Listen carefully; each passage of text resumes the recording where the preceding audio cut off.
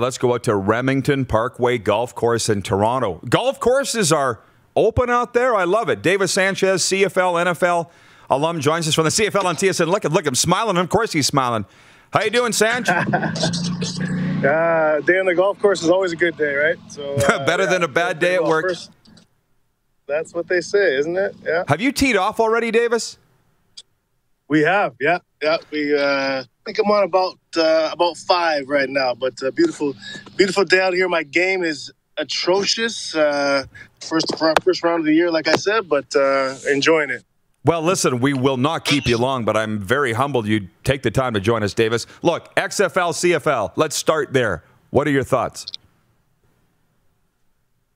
Yeah, well, lots. I do appreciate. I will say this, Roddy. I appreciate you guys during the days, weekdays, sitting around. A lot of us are at home right now. Being able to talk CFL midweek on your show, I've enjoyed it a lot, and I do apologize for being out on the course. I've been looking forward to talk to you guys for a bit now. So it sucked. This landed on a holiday, ended up being on the golf course, but yeah, there's been a lot of conversation about this, and the one thing I do want to say, and I haven't heard a lot about this, but I think for guys who are playing right now, the current players, it's really hard to get an accurate feel of how these guys, their comfort with this or their excitement for a possible merger, when you realize that it's probably going to take away from the chance of these guys getting on the field this year or, sooner. And that, to me, is something that's hasn't been talked about enough. These guys have already missed a whole year of checks. Most guys that didn't get signing bonuses.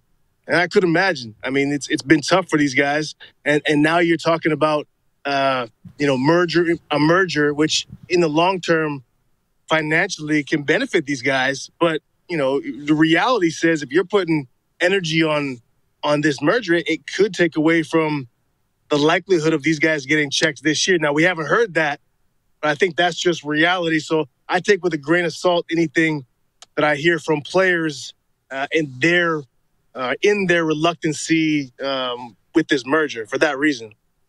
Well, it makes perfect sense. What about all the big name guys that have retired? Can you speak on that? Because the average fan doesn't really understand why they're doing it. I know, but it's not good when you lose stars like that. I think there's to your point, the star guys that are guaranteed to make X dollars when we return, those guys, you're not going to see a ton of those guys return. But if I'm a guy that's, in the middle or towards the end of my run, you got to move on. And I think that's, if you don't know you're certain to be on a roster, you're certain to make X dollars and you're closer to the end than the beginning, I think that would be a time I would have jumped off as well. And I completely understand it. I don't think it goes to a fact they don't believe in what's possible or they don't like it. I think more a fact is just you got to make a move. And to add to that, guys, is if you're a player right now and you're retiring or you're leaving the game and you're not certain to be guaranteed, what else do you do? You can't wait around, and that's why you see guys saying they're not coming back or displeased with how things are going. It's because they're not certain. There's no guaranteed contracts, and that's a tough pill to swallow. Hey, last one for you, Sanch, because I don't want to hold you up. And by the way, our viewers want to see your swing, so I'm just going to put that out there.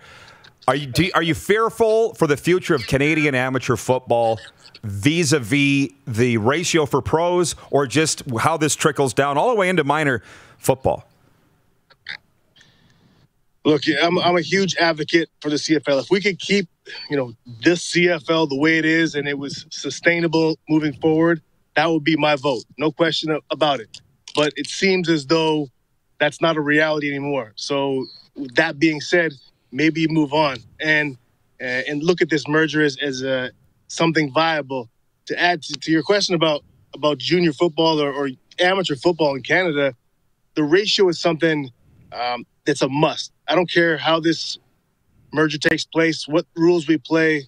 The one thing that's got to be there, if we're playing in Canada, which we're going to be, is there has to be a ratio. And it's probably not going to be the same, but there's got to be a ratio. That gives kids like myself and so many others, the possibility to play pro football. You know, to see somebody in your neighborhood that's doing, you know, what you dream to do. I would have never played. I ended up playing the NFL, and you know, as we know, and starting in the National Football League. But I would have never played pro football at all if it wasn't for the CFL. I needed the ratio because I was a late bloomer, just like so many others. I just think it's crucial for the ratio. To, you know, that's where you got to draw a line in the sand is the ratio, in my opinion. Absolutely. You're making a lot of sense. Listen, we'll let you go. You're looking fresh, by the way. I love what you got going on there. Can your partner show us your swing? Everybody wants to see it. Do you want to do that or not, Davis?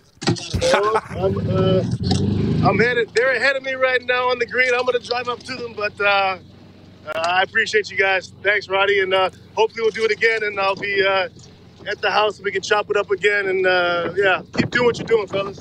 All right, hit him straight. Yeah, thanks. Davis Sanchez, look at wow. So we couldn't see his swing because he's putting, and oh man, that tells you what kind of guy he is right there, right? That he would sit on the side of the fairway. So go ahead, guys. Yeah, I'm gonna do this. I'll catch up. You're watching Rod Pedersen on demand. For more of the Rod Pedersen Show, visit rodpedersen.com or follow Rod Pedersen on social media.